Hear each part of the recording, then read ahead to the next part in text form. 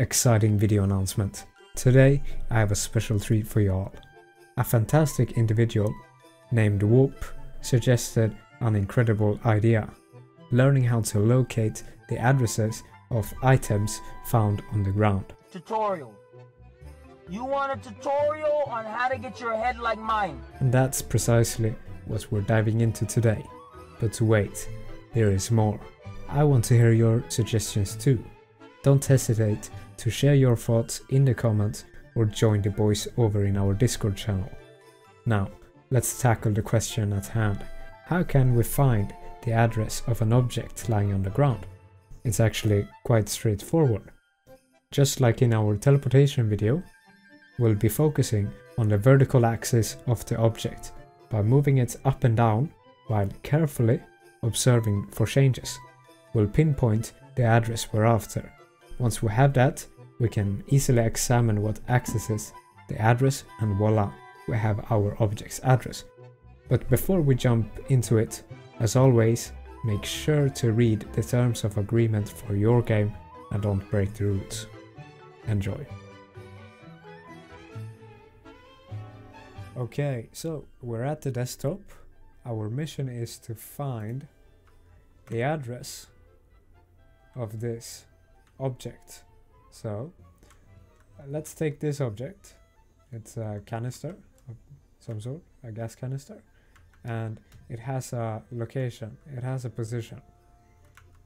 We can pick it up, we can throw it, it will rotate and so on, but it still has a position in the 3D space of the game. And what we can do is we can search for example, the vertical axis. We can search for an unknown value and change the vertical position of that object and then search for the changes. So we can know if it increases in value or if it decreases in value. So if we throw it into the air, the axis will increase in value because it's higher, and that's way we can filter the other addresses out. So without me explaining further, let's search for a value. So let's go into Sheet Engine here. I have attached it to that island game. Make sure you don't have VAC on and so on, otherwise you will get banned. And in the search settings, search for the data type. If you're not sure for the vertical axis, it can be either float or double for 3D games. So my game is 32-bit, so it will most likely be a float. And we don't know the value, so we'll search for unknown initial value. If you have a 64-bit game, it might be a double. So a double is just a float with more decimals to use.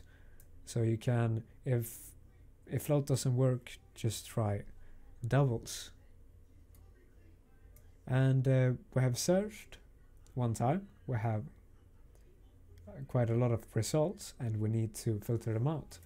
So like I said earlier, we need to change the position, either increase it or decrease it.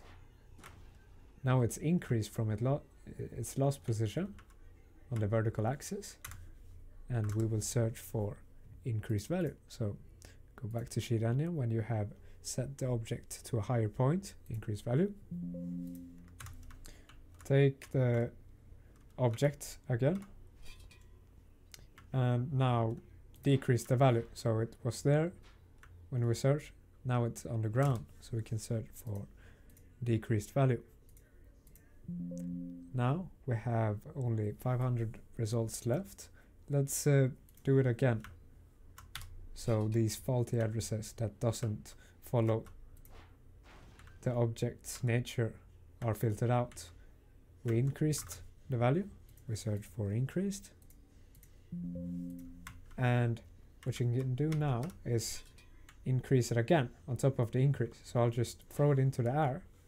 Now it's higher up than the point before, that means we can search for increased once again. So increased, wait for it to drop down, and search for decreased value. So I have hotkeys. You can use hotkeys like this under hotkeys in settings, and you can search for increased value, decreased value. I have set to these buttons.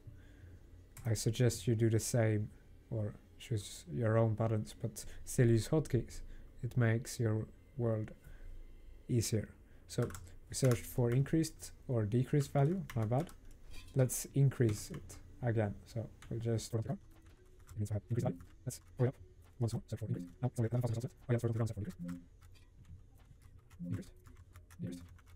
Scroll up once it's up there, we'll search for increase. And when you have paused again, you should be able to now search for unchanged value. Once you search for increase, remember to search for increase before you unchanged. Let's because we have paused again and shouldn't be changing like this. So we can remove these and just directly very switches. Let's search for unchanged value once and quite a lot were removed. So let's see if we're going to before. No, decrease, so decrease. Increase. Decrease. Increase. Decrease. So we have 800 results left. Let's just keep doing this.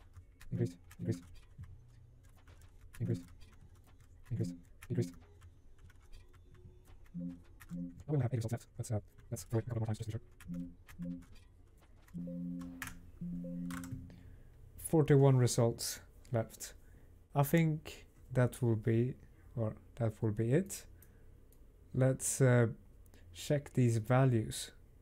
So it's probably not these ones with the E minus 37 stuff. It's probably one of these addresses or these values that look more logical. So let's add some addresses. We have this address. Skip the green addresses for the object and instances. It will probably not be them most of the time. If you choose these green addresses, it might be some camera stuff and so on, and we're not looking for that. We're looking for an object, an instance. So let's take these addresses,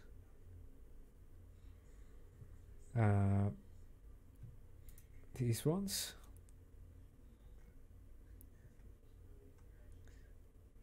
now actually let's test the 4000 values first, because these minus 60,000, they don't look good.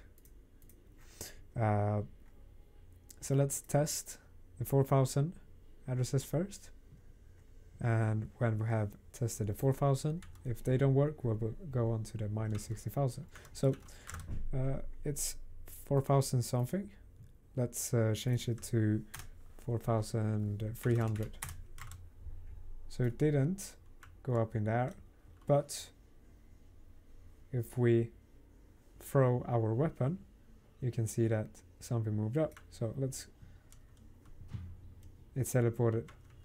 So some things or something is right here. Let's check the next values. And now you can see the hand marker went up. So let me just make this larger. All of these addresses are close by in memory. Look at there, 2C, 5C, and so on. So it's probably some attributes in this object, and or maybe this. So let's find the address that actually teleports the object and not just the hand and not just the model and so on. So let's change the first. Now let's change the first 3 addresses, and it's up in the air. Let's change it to 4.5 instead. So it's up in there. But the thing is, if we change it to 4,500, the marker is still there.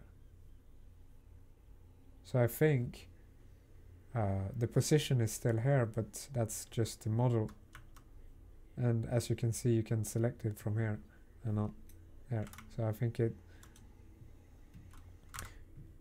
choosing one of these addresses that hold the actual position would be smarter. So let's check the next two.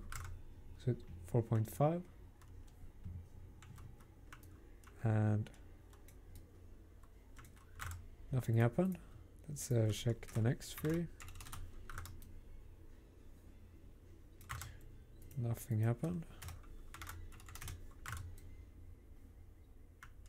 That was the hand, and it teleported now. So let's check the first one. If we go here, it teleports when we go near it. So it's the throwing mechanism. If we change it to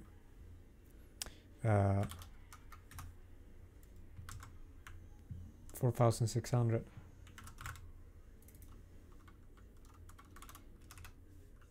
Not that large, but, and we aim, we can see that it's up in there, and once we go near it, it teleports back. So if we wanted to change the destination of this object, we can just change this axis, and with this address we can now find the other coordinates. So go into browse this memory region, select display type, then float. Since the vertical axis was a float, we will look close by. So there's some values here that look interesting. We have our vertical axis. If we change what comes the closest by, so it's this 72,000 and it's 60,000 value. Let's change this 72,000. Let's change it by 200 units. So it's further back now. Let's change it even more. That's 400 units. So it's at a different place now. What happened to it?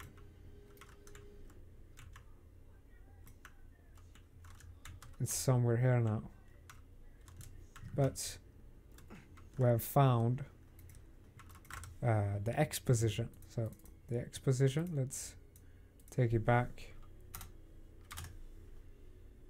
And with the X position being 72,000,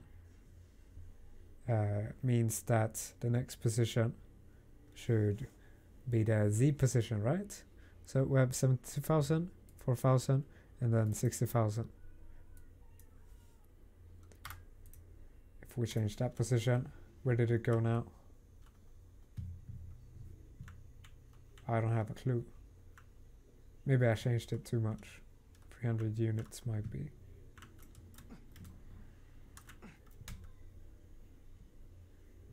Oh, I can't see it now. Wait. Okay, there it is. Let's change the position now.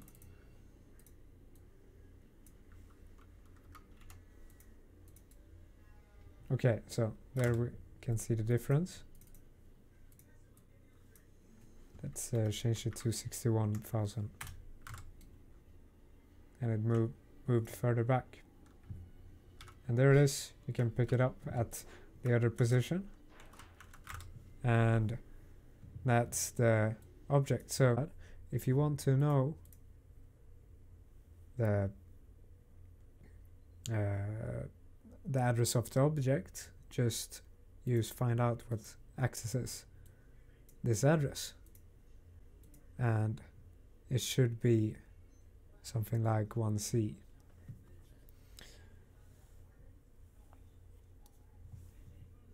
Or the offset is 1C, and the address of the object should be EAX. So I hope you enjoy this video, If you guys have more suggestions, just leave them in the comments.